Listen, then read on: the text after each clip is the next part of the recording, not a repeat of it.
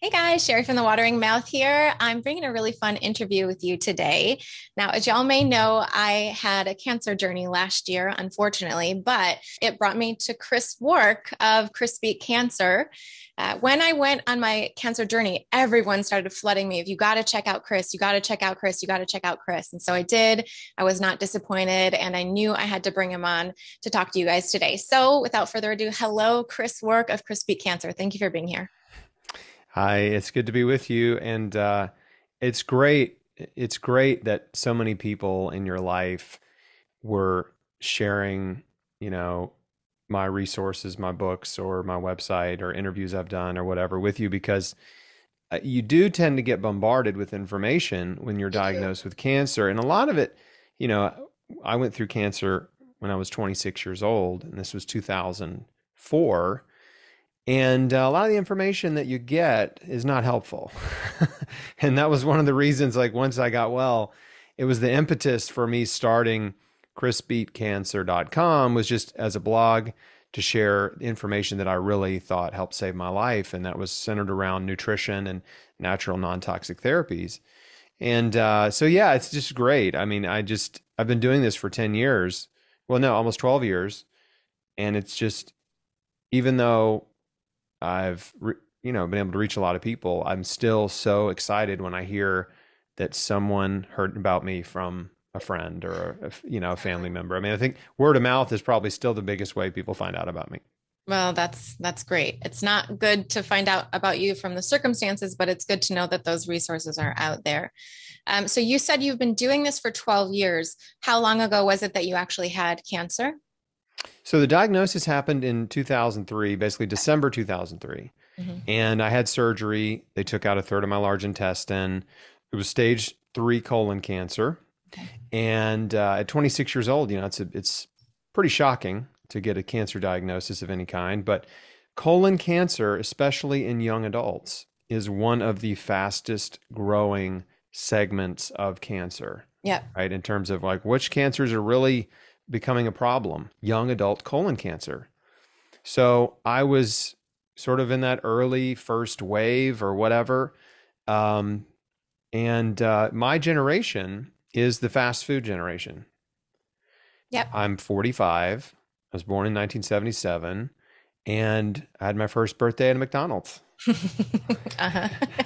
You know, I mean, in the 80s, when I was a kid, and the 90s, right, fast food was just exploding, right? It was microwave food and fast food. The industry was just growing by leaps and bounds, right? I mean, they Yep. were putting new fast food restaurants on every corner: Taco Bell, KFC, McDonald's, Burger King, Wendy's, Subway, right? I mean, Yep. Domino's Pizza, Pizza Hut, I mean, just on and on and on. And so, yeah, that again, the Gen X was really the first fast food generation. And of course, it's gotten worse for subsequent generations. Absolutely. But Yeah. those diet and lifestyle choices compound over time, the unhealthy ones. So anyway, yeah, I was having abdominal pain and went to the doctor, and they couldn't figure it out. And eventually, I was referred to a gastroenterologist. They did a colonoscopy. They found a golf ball sized tumor. They rushed me into surgery, which is really typical for cancer patients. They don't know what's happening to them. They don't have time to read and research Yes. and to take a step back and think about, okay, are there aspects of my life that may be contributing to my disease?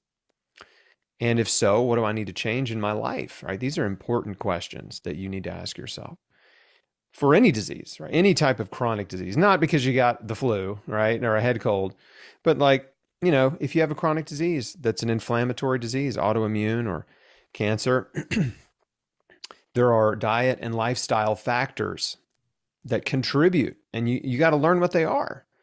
And I say this all the time, but you've got a problem, you have to become a problem solver. And a lot of us abdicate that to doctors and expect doctors to solve our problems. And a lot of times they don't. We've seen friends and family members who've had health problems. And the solution, quote, solution, is just prescription medication, which doesn't solve the problem, Yep. right? It just makes it a little easier to live with. And I think with cancer too, there's this idea that cancer is in a class all its own, right? That like, okay, heart disease, maybe you have some time to work on it. These other things, you have some time to work on it perhaps, but cancer, oh no, immediately you must go to the doctor. They will figure it all out for you. There's no personal responsibility. I've heard you talk about that before. And just that, and I have to say that on my journey, it happened so quick as well that I didn't even have time to research anything. And there was a point where I was in there going, all right, well, what type of cancer do I have? How slow is it? And mine ended up being stage 2 breast cancer, and it was not aggressive. So, it was in sort of this lucky category where I felt that I actually had some time. But for anyone who has a diagnosis that's, more serious or whatever, you still get pushed. I was even pushed to, let's do something, let's get this going, even from loved ones. I know you talk about pressure from loved ones as well. Not that it's a bad thing, they love you, but there's just so much fear and terror around it. And I remember the decisions that I had to make about, do I get a mastectomy? Do I just chop off a part of my body?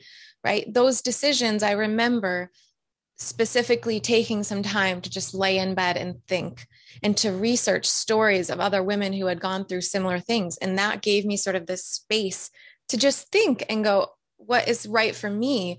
Whereas so many people I know have made decisions based on fear. And I was reading in the forums, women that said that I saw some statistic that was, I want to say 70% of women regretted getting a mastectomy.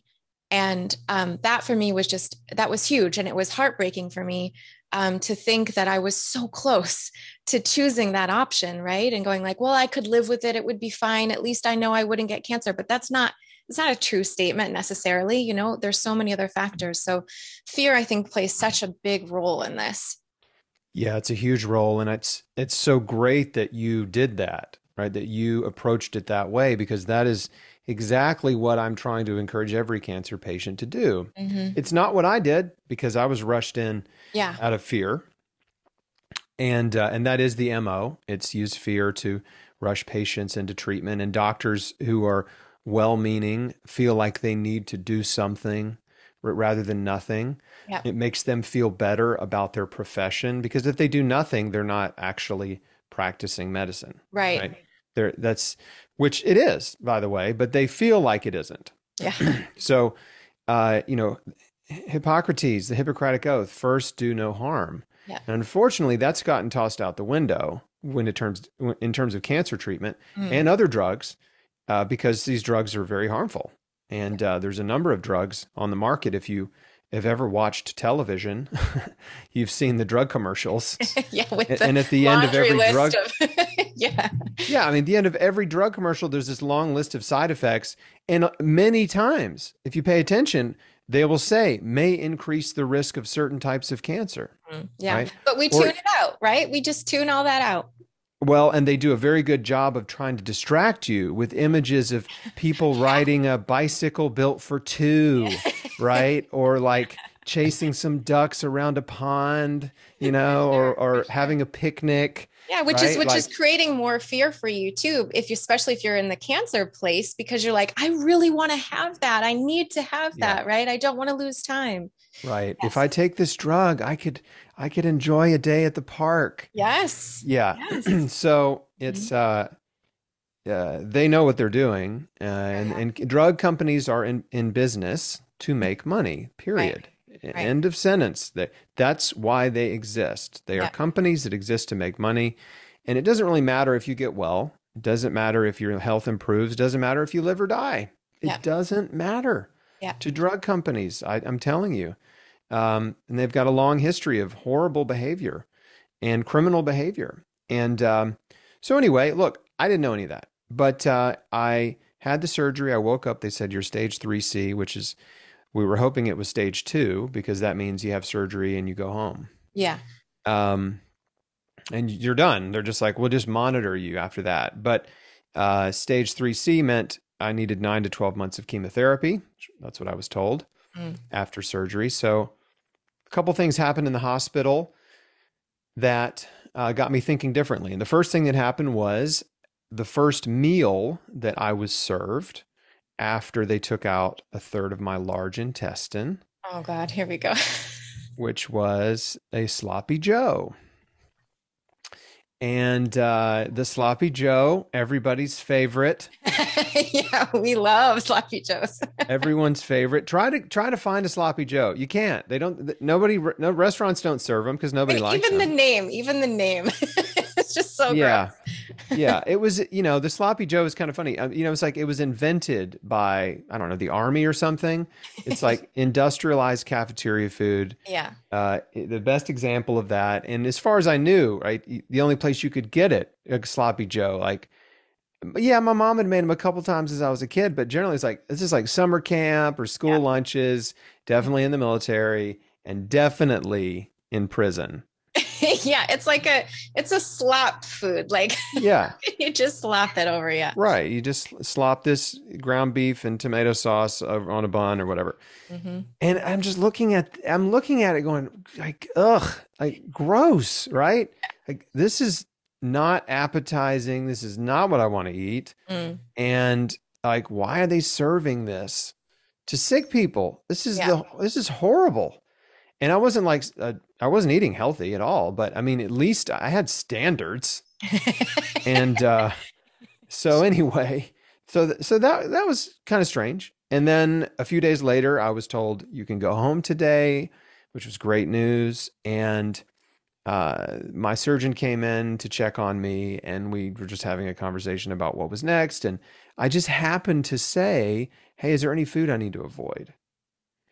Because in my mind, I was like thinking, "Oh, well, they cut out a third of my large intestine, right? Everything you eat is going down the tube." Yeah. Right? It's going through there. Yeah. And I don't want to eat the wrong thing and like melt the stitches, right? Like, is hot sauce a problem? Yeah. So I'm like, anyway, yeah. Hey, is there anything food I need to avoid? And he's like, nah, just don't lift anything heavier than a beer. Not only like have some beer, buddy, but don't avoid any certain foods. That was Oh my. permission, right? That was Wow. permission to eat whatever I wanted. Mhm. And yeah, alcohol, fine, no problem. Yeah. Have some Right. alcohol while you're at So I went home and I just decided, okay, I know what to do. Sloppy Joes and beer.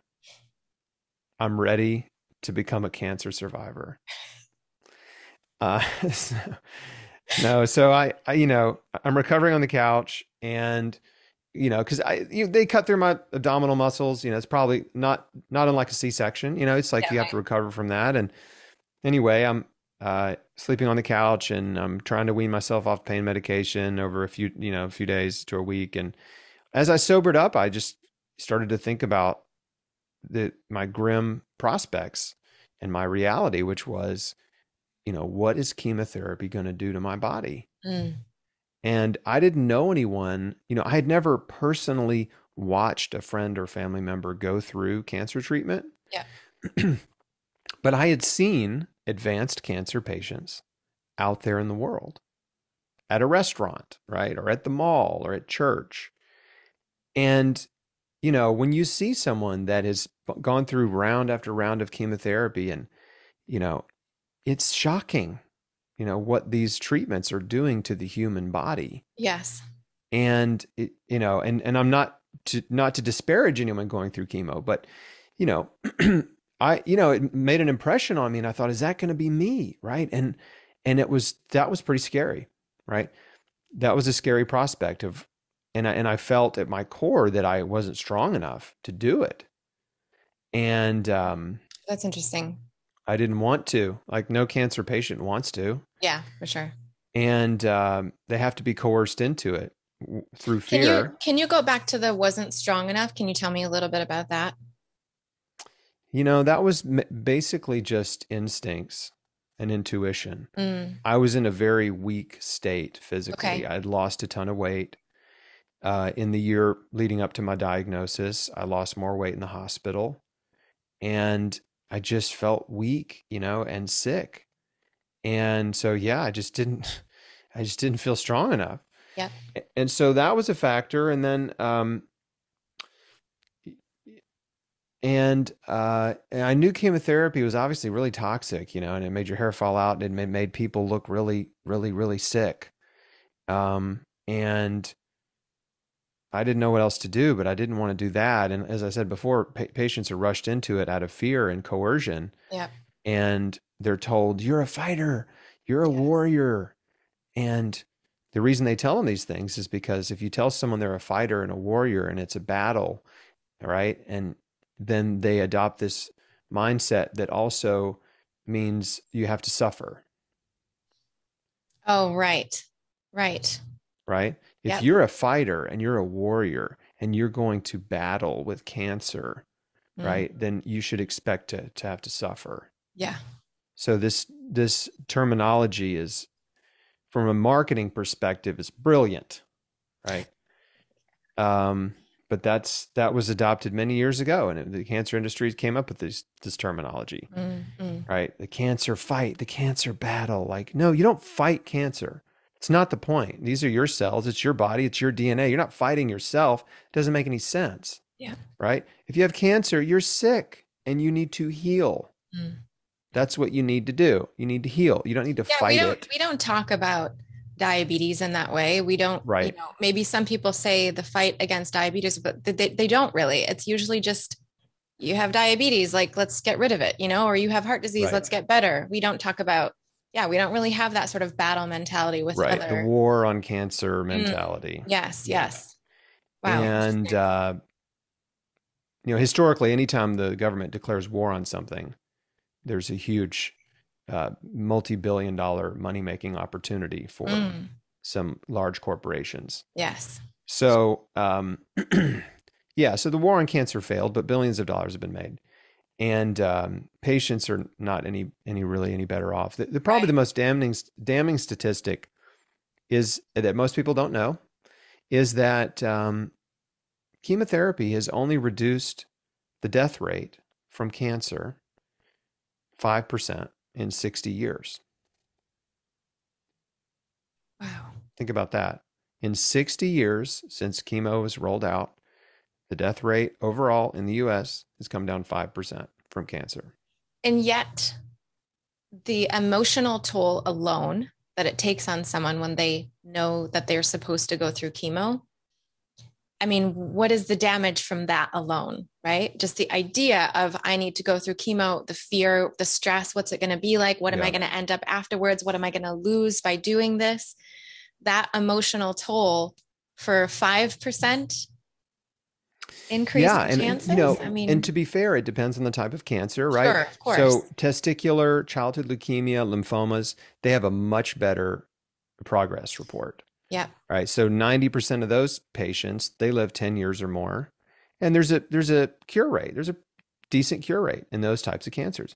But the solid tumor cancers, breast, colon, liver, lung, brain, ovarian, cervical, uh, bone cancer, sarcomas, these cancers, they have made almost no progress. I mean, it's really, really shocking when you actually dig into cancer industry research and all this stuff that I do in my first book. You just see that, wow, they've made tons of money and have made very little progress, and most cancer patients still die. Yes. And they don't even measure the death rate in terms of, that's not their they don't use that as a measuring stick. They use survival, for example, 5-year survival or Mm, disease-free survival, right. right? We think survival means life and you just live and you're cured, but it doesn't mean Yes. that. Oh, wow. Okay. I didn't even think about that. Hmm. No, it just means we're from 2 points in time. Are you still alive? That's all. So you can be a 5-year survivor, die 2 months later. You're still counted as a success, right? You're a successful 5-year survivor from this particular treatment Wow. forever. You're always counted as a successful treated 5-year survivor, right? Even Wow. though you're dead. So there's a lot of statistical sleight of hand in the cancer industry and the drug industry, and you have to be wise and you have to kind of dig in and learn how they manipulate the data and how they communicate the message to patients. Like when they say things like, "Oh, this drug is very effective," you think, "Oh, effective, that means cure." No, it doesn't mean cure. Effective means it's been proven to shrink tumors to some degree. Oh, That's all it means. effective. Effective means that tumors shrink. Doesn't mean they go away. Just means there's some shrinkage Wow. temporarily. That's effective, right? Now we can call this drug effective. But the Mhm. patient doesn't, they hear effective and they think cure. Yes. Like, well, my doctor says this drug is very effective, right? You're like, well, hang on. What does effective mean? Did you ask that question? And the answer is always no. I have a guide that's a free download on my website. It's called 20 Questions for Your Oncologist. It's on every page of chrisbeatcancer.com. So it's very easy to find. And it's a 1 hour audio program with a downloadable list of questions and transcript that every patient needs to go through. And if you're a caregiver too, because there are questions you need to ask your doctor that could save your life. These questions will save your life if you ask them, because if you don't, you're going to get rushed through. You're going Yes. to get very little information. It's mainly fear, and you can't make a good decision without all the information. And you can't make a good decision when you're in a state of fear. Agreed. You're going to make an irrational decision Yes. that's hasty and not well thought through. And so the couple questions that I happened to ask when I went to this oncology appointment, my first oncology appointment, was I asked if there were any alternative treatments available, alternative therapies available. And just that question set my oncologist off. I mean, it set him up. His demeanor changed. He started talking down to me. He started using, intimidation. Like he really ratcheted up Mm. the intimidation, and he sort of used everything in his arsenal to try to convince me to do chemo.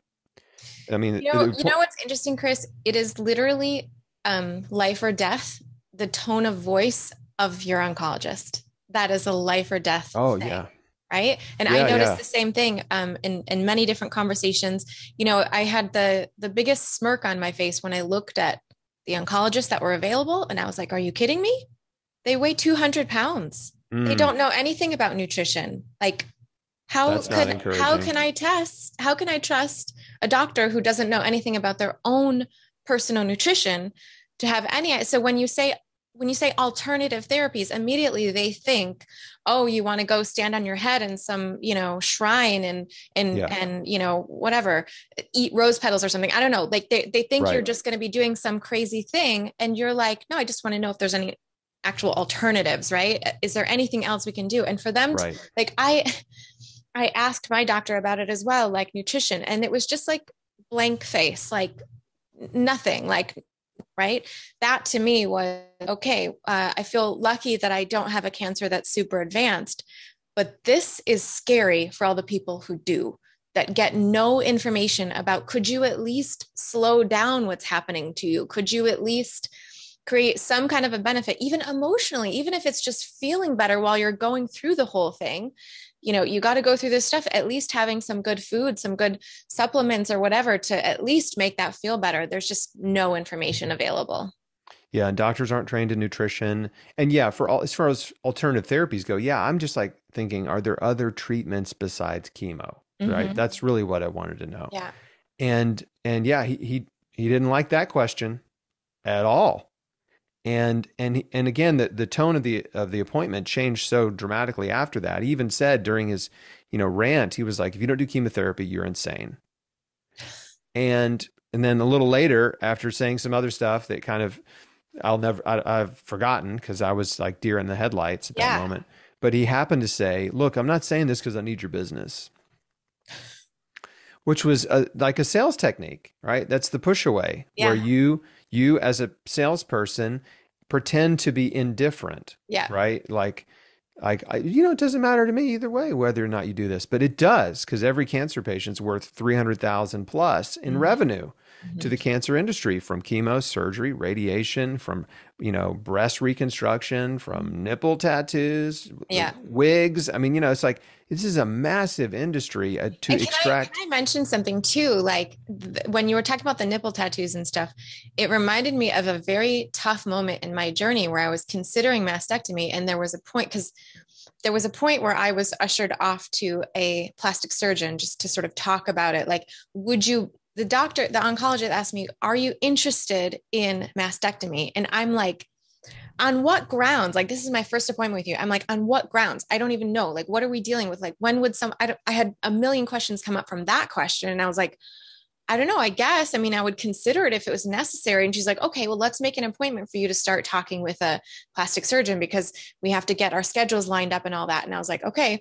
So I go to this and I said to her, I'm like, I don't want any hard sales. Like, I'm just getting information. And she's like, well, I'm sending to you a guy who's not like that at all. So I go, and Chris, the whole meeting was him giving me all this like scary stuff. Like, here's what could happen, and here's what we would remove, and here's what you would be left with. And then he showed me a bunch of pictures on his computer of botched mastectomies where he was like, here's what I usually fix. And so he's showing me all this botched stuff. And I'm like, he's pushing me towards implants. And I'm like, I am not the kind of person who was interested. I was like, I would like to avoid that if possible. And then he goes and shows me botched implants or botched mastectomies that he needed to fix with implants. And I'm like, wow, this is like the most salesy meeting I've ever been in for chopping off a piece of my body to give me information about something.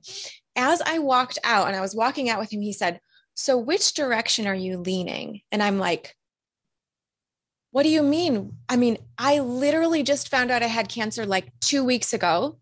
And you're asking me based on like, we don't even have test results yet on anything that's a further test. And you're asking me if I want a mastectomy already.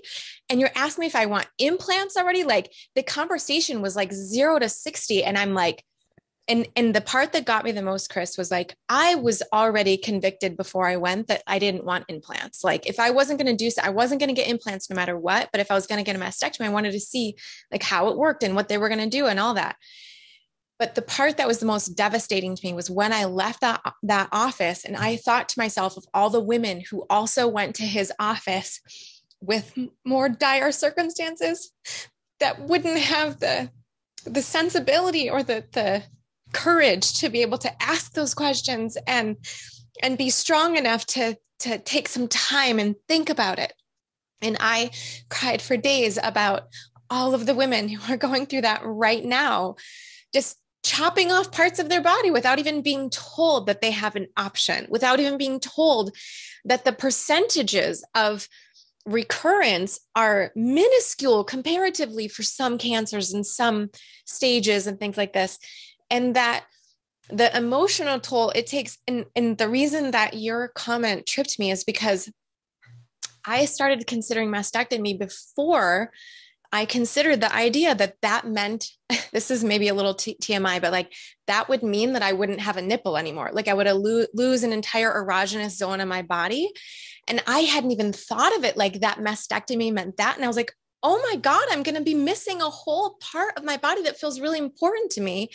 And nobody says anything like that to you, right? Like nobody tells you that you're actually not going to have a nipple and they will have to tattoo it and there will be no feeling. And right, like there's no informed consent whatsoever.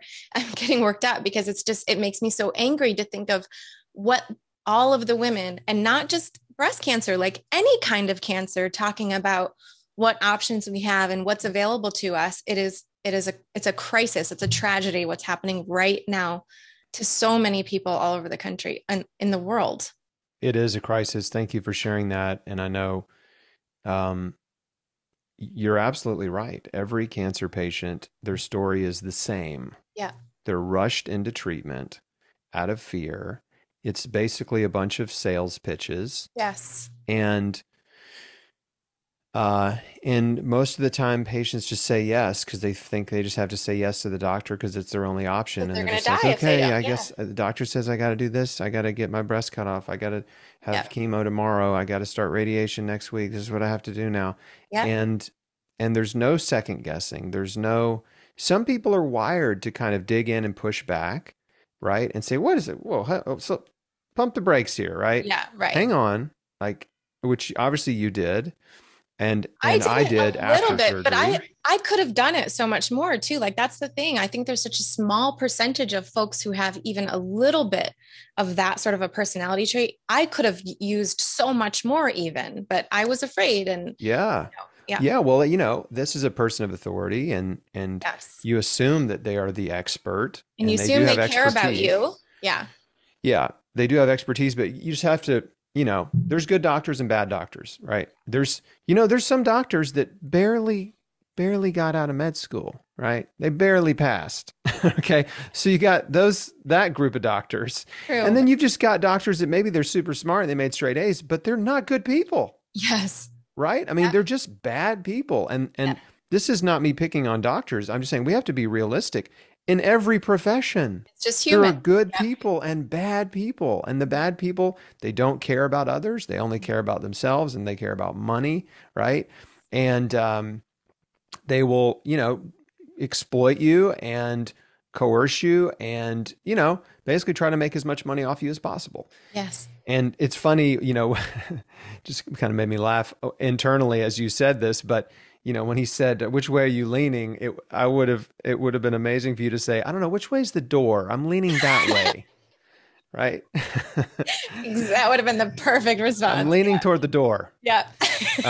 So anyway, Yeah. you know, that's a, Let's pause real quick. Mhm. We'll come back to this. This is so valuable, I think, for so many people watching, and for me to be able to talk to you personally about my own stuff.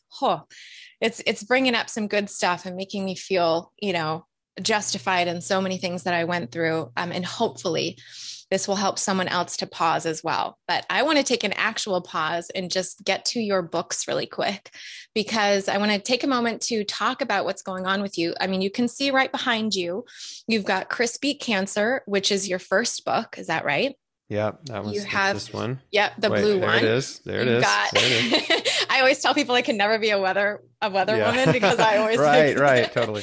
And then you've got Beat Cancer Daily, which is the red one. Just tell me really briefly, what are the difference between those arm. two? Yeah, so obviously I can talk for hours and hours and hours about the cancer industry and about my story and about what I did and all that. But I started writing a book years ago, and it took me a long time to write it because I was still trying to learn and understand the cancer industry and understand nutrition and natural approaches to health and healing, which is what I ended up doing. And that's why I got well. Yeah. It's because I said no to chemotherapy and I overdosed on nutrition. I adopted a raw food diet. I started juicing. I found a naturopath. I found an integrative oncologist. And I just decided that I was going to do everything in my power to support my body's ability to heal.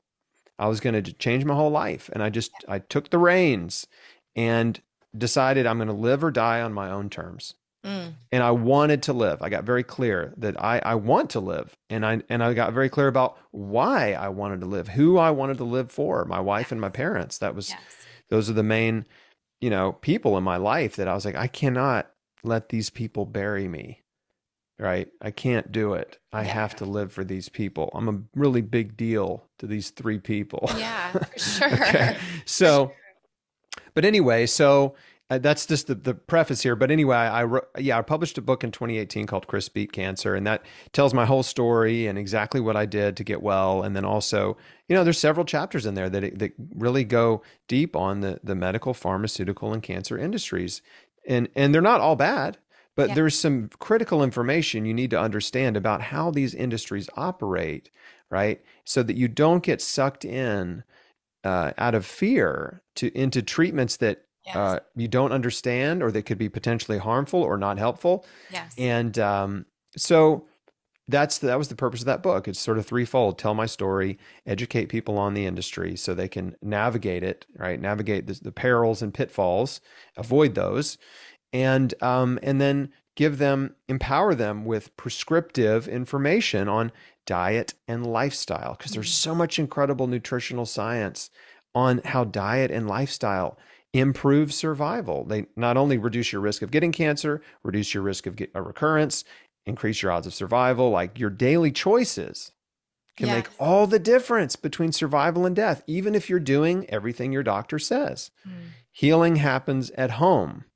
So it's what you're doing at home between treatments that is going to make all the difference. And so that is an empowering message. And I'm fighting against, as a survivor and as a patient advocate, I'm fighting against this sort of horrible notion that cancer patients are given by so many oncologists, which is that there's nothing you did to contribute to your disease. Yes, right. And there's nothing you can do to help yourself except for show up for treatment.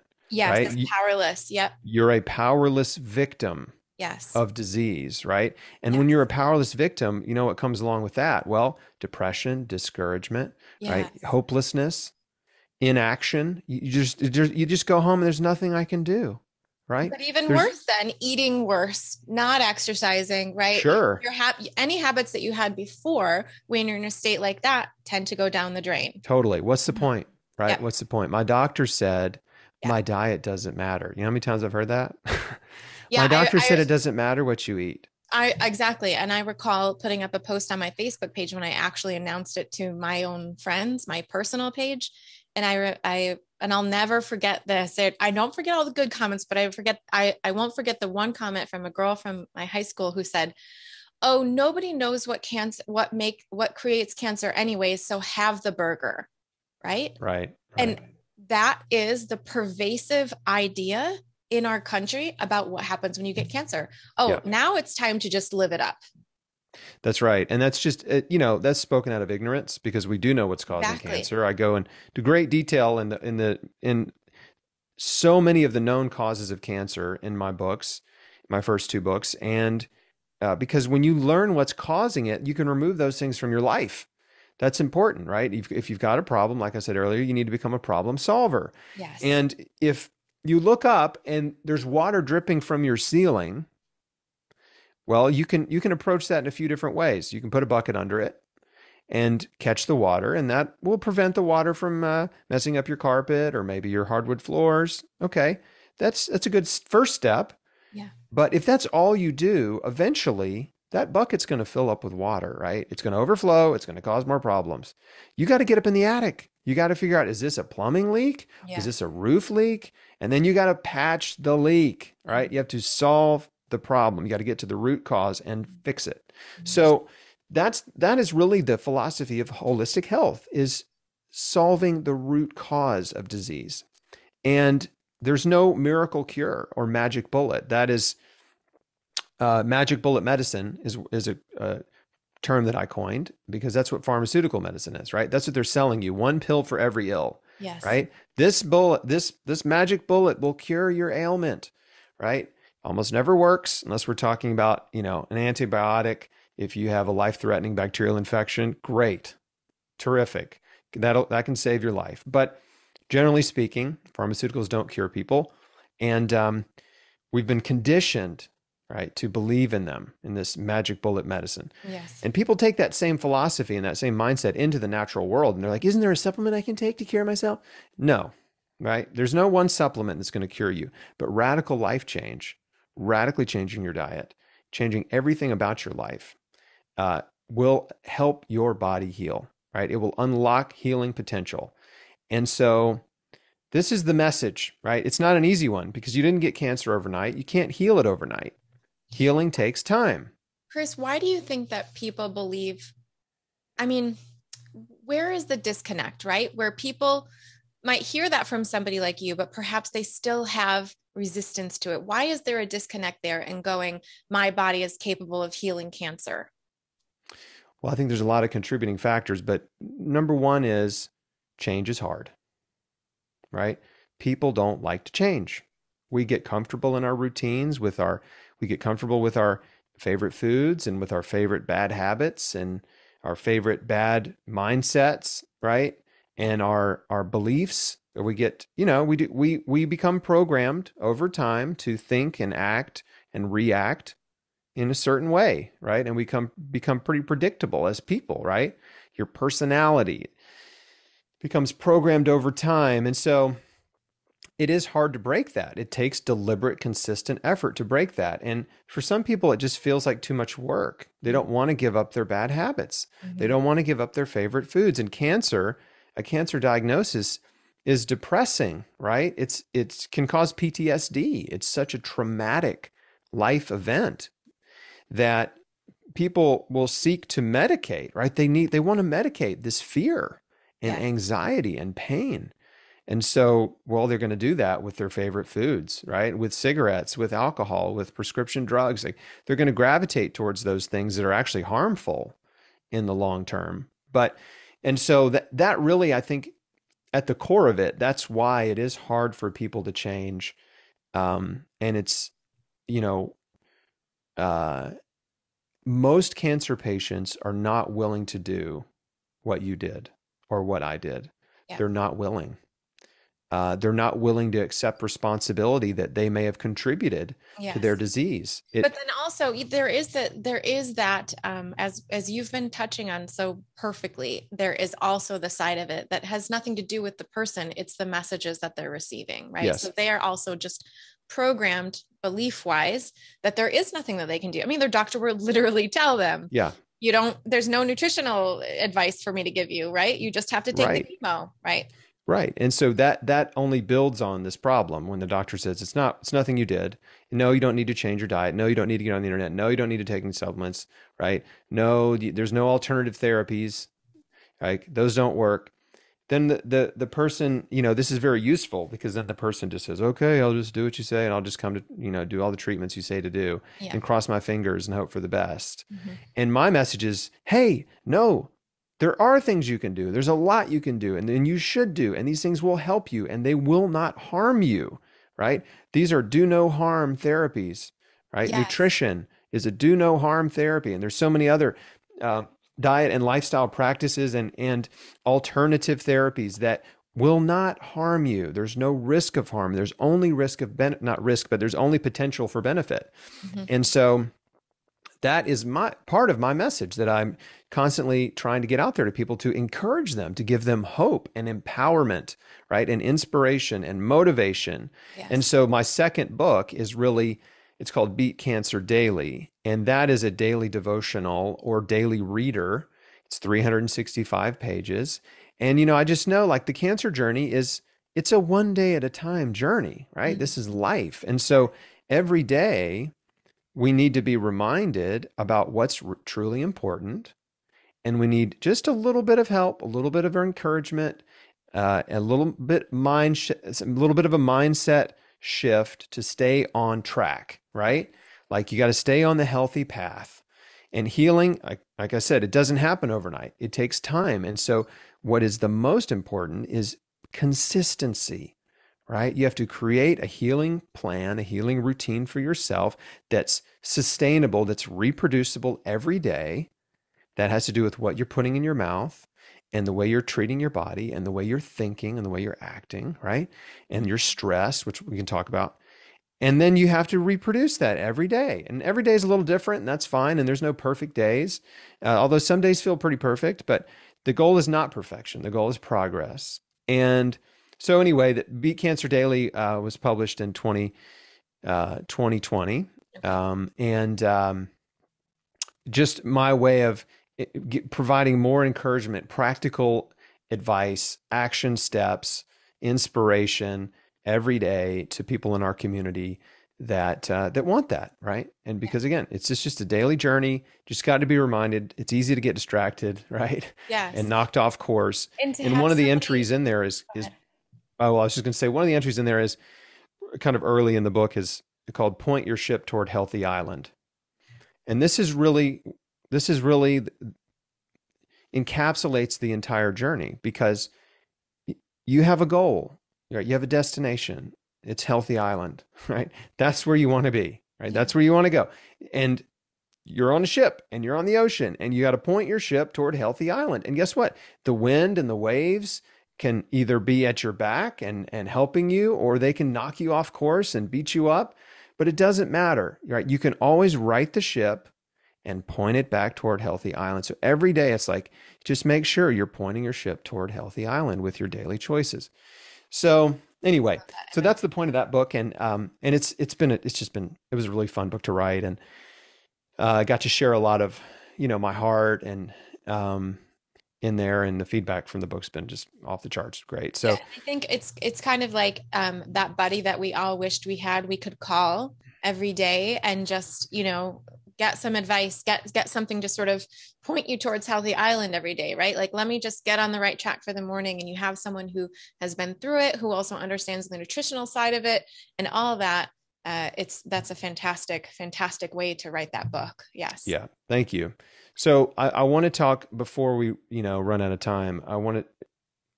And we haven't even really gotten into the nuts and bolts of what I did because there's just a lot to talk about. But fruits and vegetables are incredible. They're so good for you. And the more you eat, the better. I went from eating 1 to 2 servings a day on a normal day, if you count, lettuce and tomato on a hamburger, to eating between 15 and 20 servings of fruits and vegetables every day. Wow, that's And amazing. that's what I call massive action. Mm-hmm. I took massive action. And guess what? Massive action produces massive results, That's right. right? If you're trying to do something big, if you're trying to get, a big important result in your life, you better take some big action. Yeah. So that was the first step for me, was what I call overdosing on fruits and vegetables. And that included juicing and eating giant salads. On the cover of my cookbook, what we call the giant cancer fighting salad. There it is. Where there it is. Yeah. And yeah, I have. We do that every day on my site too. I got my salad right out there. I finished it this morning already. Nice. That's awesome. So, I realized the best thing I could do for myself was to eat this incredibly broad spectrum of fruits and vegetables every day. Just the broadest nutrient profile possible, right? And that's the giant salad: broccoli, cauliflower, kale, cabbage, onions, mushrooms, sprouted legumes, sauerkraut, apple cider vinegar, olive oil, some delicious herbs and spices. I mean, it just, I just kind of figured out this is simple. I can do it every day. I can do it twice a day for lunch and dinner. I could technically have done it 3 times a day, but I just couldn't get motivated to eat it for breakfast.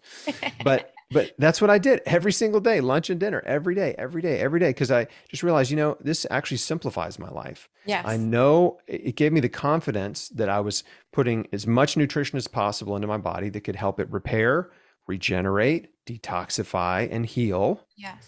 And it simplified my grocery store shopping. It removed decisions that, I didn't have to make anymore. Like, what am I going to eat for lunch? I already know. What am I going to eat for dinner? I already know. Right? What do you say to the people who have thoughts in their head that go, number one, you're eating too many vegetables, or you're going to get too much of something, or there's the opposite of people who say, because I asked that question because I know you used to juice a ton of carrots every day and you used to juice lots of things. So first of all, the question of what if you get too much of something, like something that's like, say, goitrogenic, right? Like it creates goiters or thyroid issues or something like that. And then what do you say to the people who say, well, where's your variety there?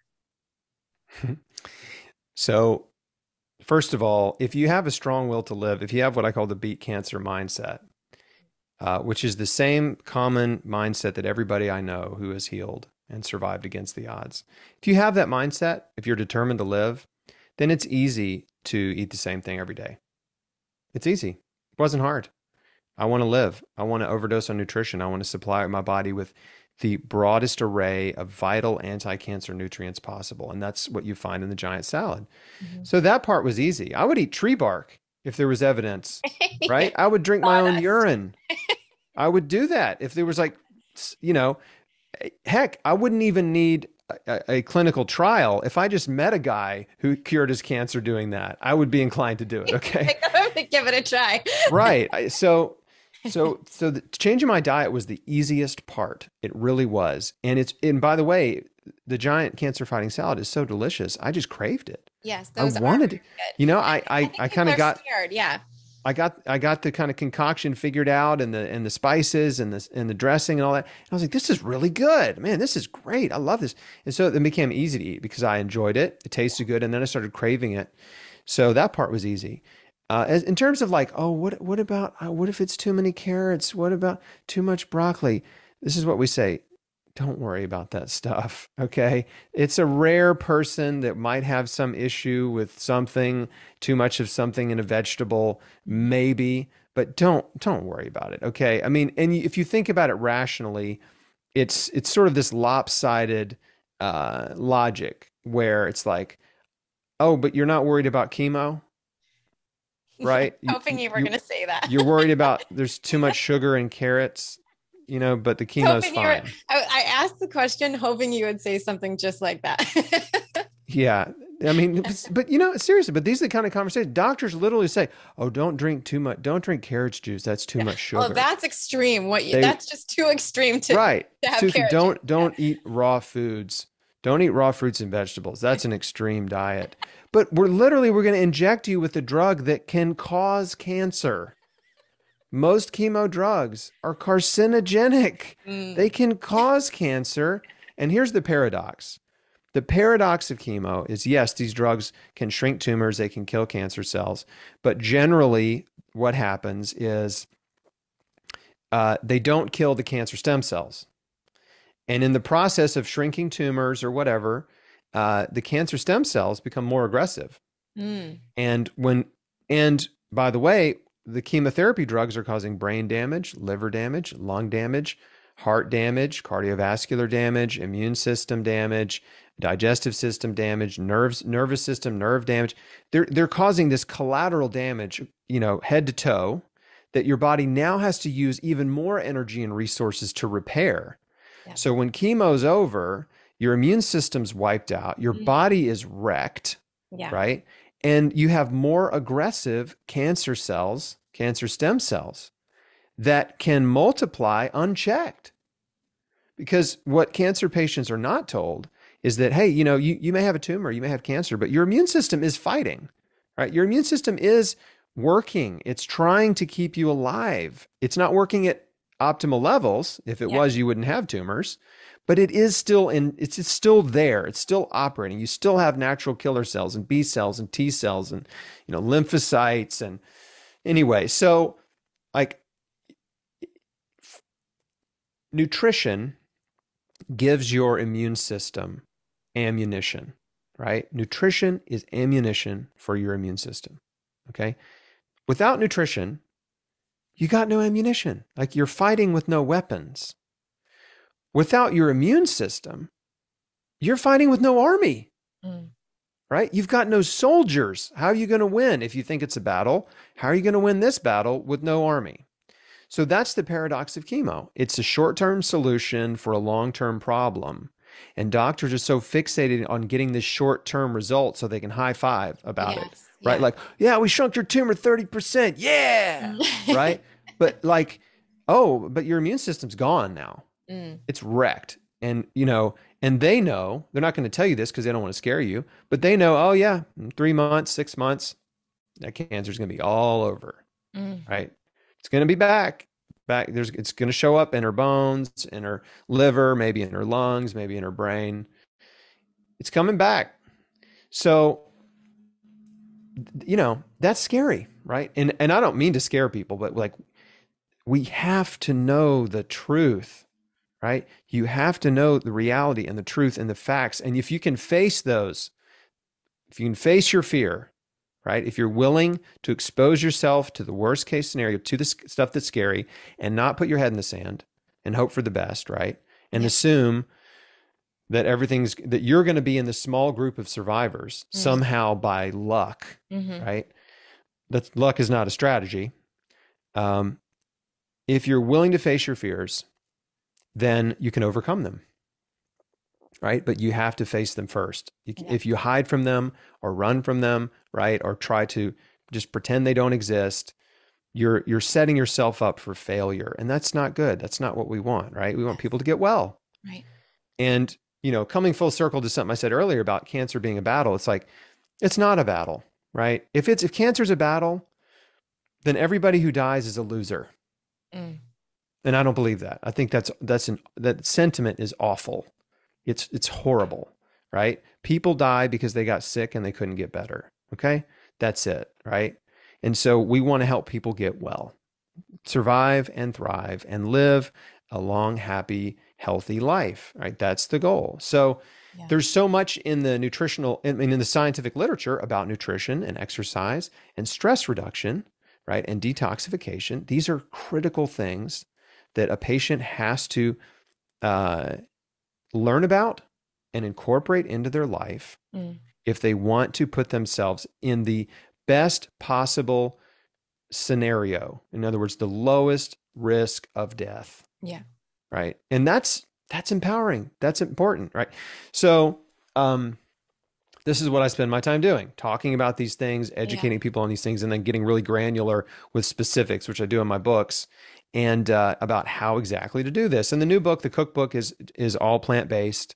There's a Mhm. section in there that's the hardcore anti-cancer recipe section for patients, and then there's another section in there that's just, hey, you just want healthy living, delicious recipes that are easy to make, Mhm.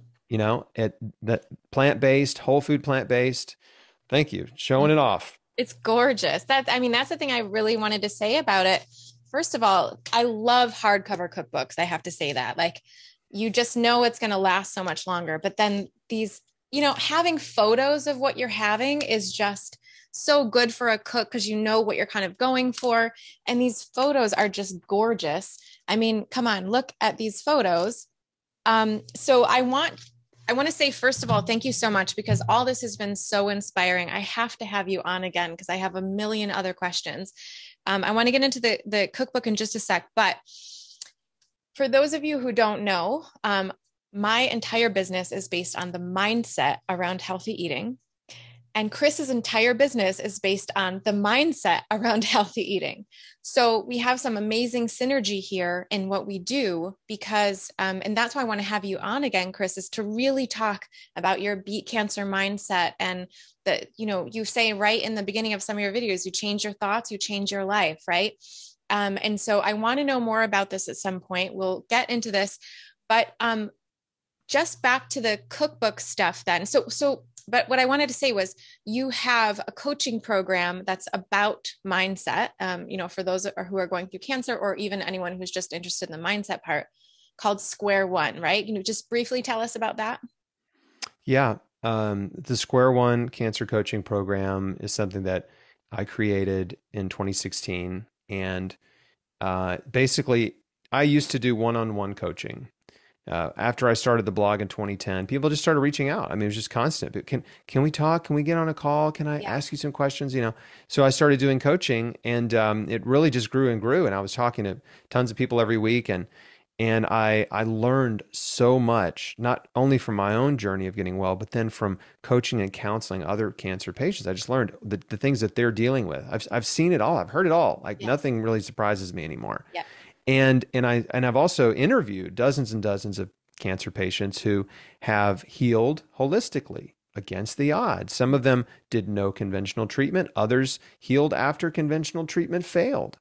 Like these are incredible stories. So it's not just about me. In fact, you can toss my story out the window. There's so many other incredible stories that are better than mine. Yeah. Right. So I realized again early on that, sometimes it just takes one story to change your life. Yeah. Right.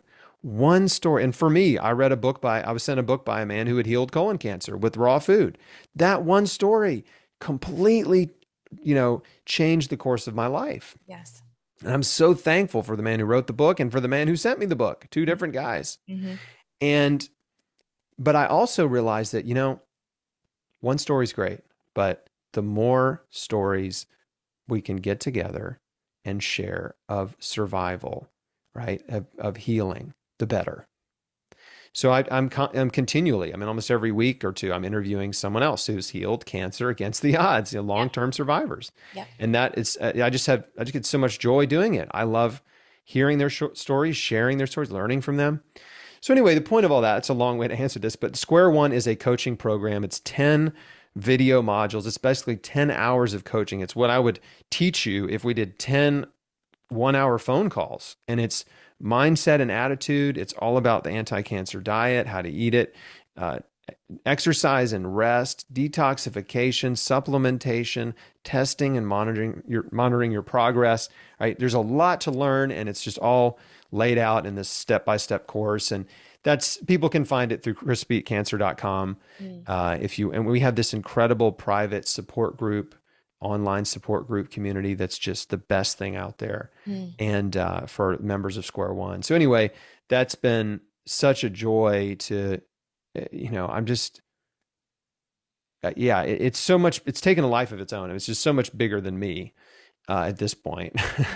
Nice. But yeah, that's for somebody that's like really serious. Like you can read my books and get tons of information and get going. And if you want to take it another step Extra further, then support. yeah, go through the Square One program and join our private community and get, connect with people that are like-minded, that understand you, that can support you and encourage you. Some of them are, years down the road. Some of them are a few months ahead of you. Some of them are just getting started, but Yeah. we've got, a great community there. So that's really fun. And yeah, I'd love to come back and talk about mindset, because mindset and attitude and stress, faith and forgiveness, like these are really critical things that you cannot ignore, right? You can do the diet right and you can do all the therapies and treatments, but if you don't address the root causes of stress in your life, you may not get well, because they can outweigh everything else you do. Yes.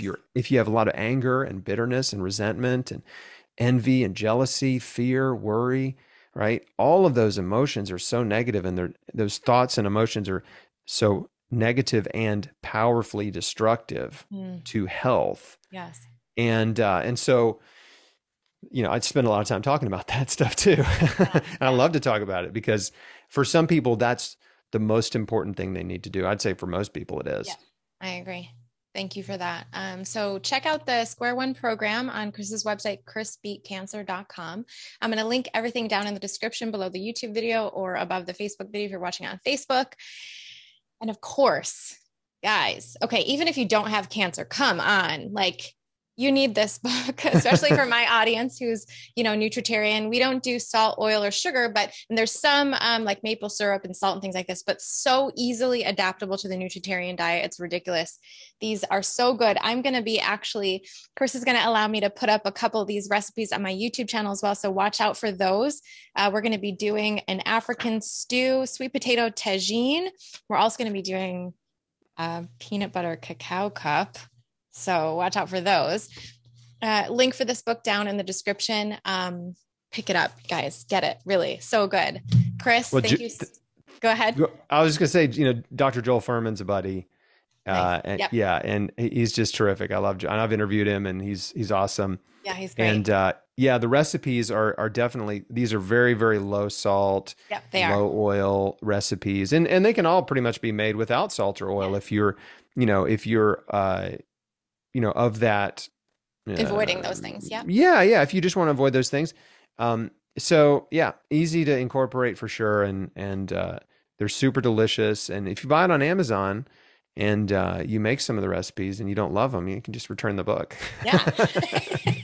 Or send it to me. I'll take it. I can give it to someone else. Yeah. But I can say that with confidence, because we know all the feedback, all the recipes are super delicious and easy. That's the thing. Mm-hmm. They're easy to make. They may have a long list of ingredients, because we try to pack every recipe with as much anti-cancer nutrition. So we want them to be nutritionally dense, but they're not complicated to make, right? Yeah, and that's super important. I really like about this too. So I just want to point out, you have a section here about, there's different ways to eat in your book as well too. So as you said, you have the beginning of the book is the sort of more hardcore cancer related. You got cancer right now, you want these recipes. And then you kind of go on and you've got the more just regular whole foods, plant-based kind of, but still nutrient dense. You have a section that's the bowls, but then you have just these basics too, which I think is really great for anyone who's getting started with this way of eating, learning some really good basics. I think this kind of section here is so useful for someone who's just a beginner or just looking for better flavor even, right? And you've got your flavors on lock here. And then you got a whole basic session, but then you got the whole dessert section too. And we're going to be doing some recipes from that section on the website. Mexican chocolate hummus, you guys, frozen treats. You've got some nice creams. Mango turmeric tart sorbet. Are you kidding me? Like, think about those nice anti-cancer benefits just in that dessert. Purple sweet potato pies. These are great recipes for Thanksgiving as well. Those are so good. Yeah, those are really good. So many different ways you can use these recipes. Convert somebody, if you know somebody who has cancer even, great idea. Make them some of this food. I recall that when I found Eat to Live. I read the book in a weekend, but it took me 3 months to try my first recipe because I was scared. I was like, this isn't going to taste good. And I actually had a girlfriend who is the one that introduced me to the book. She made me a smoothie and a salad. And I was like, oh, I can eat this way for the rest of my life. But I needed someone else to cook it for me to actually. So, this is a great way to introduce your friends and family to, especially somebody who might be dealing with cancer, to show them that it can taste amazing and make you feel so good. So, yeah. Something else we did with the book is there's a lot of really cool anti-cancer nutrition science. And so we sprinkled these little factoids throughout the book, in along with the recipes. So you can learn things about, why did we use this ingredient in this recipe? Like, what is the anti-cancer benefit? Right. Yeah. And so I thought that'd be fun to do. And I've just, stacked up so much research over the years. I'm like, I got to inject this into the cookbook, so that people, so they not only, and look, there's a bigger point here. And probably a great place to close is that the most important thing is you have to believe that you can get well, right? That is the number one thing, period. You have to believe that healing is possible, right? This is the most fundamental sort of foundational principle of the beat cancer mindset. You have to believe that healing is possible. If you believe it's possible, then that empowers you. It unlocks this motivation or, this drive in you to start learning, right? To like, okay, I believe healing's possible. What do I need to know? I don't know what to do. I need to learn, right? So then you start learning and reading and researching and you take action, right? Faith without action is dead. This is from James, right? Faith without works is dead. That's action. So almost pretty much everything I do is to that end, is to inspire the belief that healing is possible. Because I know if I can spark that belief in someone, then they can use that, they can fan those flames, right? And it starts them on their healing adventure. Yeah, it starts with belief. I couldn't have said it better. Yeah. And so, and this goes back to something you said. Remember, you asked me that question, why don't people change, or why is it so hard for them, right? Because they don't believe that healing is possible, right? No one has told them that they have the power to influence their future. No one has told them that the food they put on the end of their fork can promote health or disease. Yeah. Right? No one's told them. And as soon as I started to learn this information, and I'm sure your response was the same, it made me excited, right? I didn't feel judged. Yeah. Like I didn't feel ashamed that I'd been eating cheeseburgers, right? I was excited, wow. It was like an opportunity. Oh, now I get to do this. This is great. Yeah. Yeah. I couldn't, I was like, this is important. I have been harming myself unintentionally. Why didn't anybody tell me? Oh boy, I'm glad I know now. And what do I need to change? And so that progression of thought, right? And that inspired my belief that healing was possible. And then I realized there's things I can change in my life to help myself heal. Yes. Right. And then I started making those changes, and then you get this momentum going where it's like, what else can I change? What else can I change? Yes. What else can I improve? Right. Yes, and so there's this, you can't do it all in one day, right? This is just a step-by-step, stepwise progress in your life that you're just constantly working toward improving, the way you take care of yourself and the way you live. And so along the way, healing happens. So anyway, I know that's a big rabbit trail, but believing that healing is possible is so important. And that's one of the reasons why I'm including this nutritional science research in the cookbook, so that you can see, like, no, it's not, these aren't just apples and carrots. There's so much more to these foods, right? Yeah, and your books go together so well too, because first reading The Crispy Cancer gives you the real basic foundation of everything. It gives you the knowledge, scientific knowledge and industry knowledge and all this. Kind of give yourself that foundation. Then you've got Beat Cancer Daily, which is going to help you on a daily basis, just sort of keep that going. and then you got the food at the same time. So it's this all encompassing. If you want more information about the mindset, of course, Chris has Square One and so many videos that are free as well on his YouTube channel. Check him out on Tons. YouTube, subscribe, and on his website as well. His website actually has a free video available from his Square One program too. It's super generous to be able to give that as well. And you get so much information just in that first video. So Chris, wow, this is fantastic. I can't wait I want to interview you again already right now. We have so much more to talk about.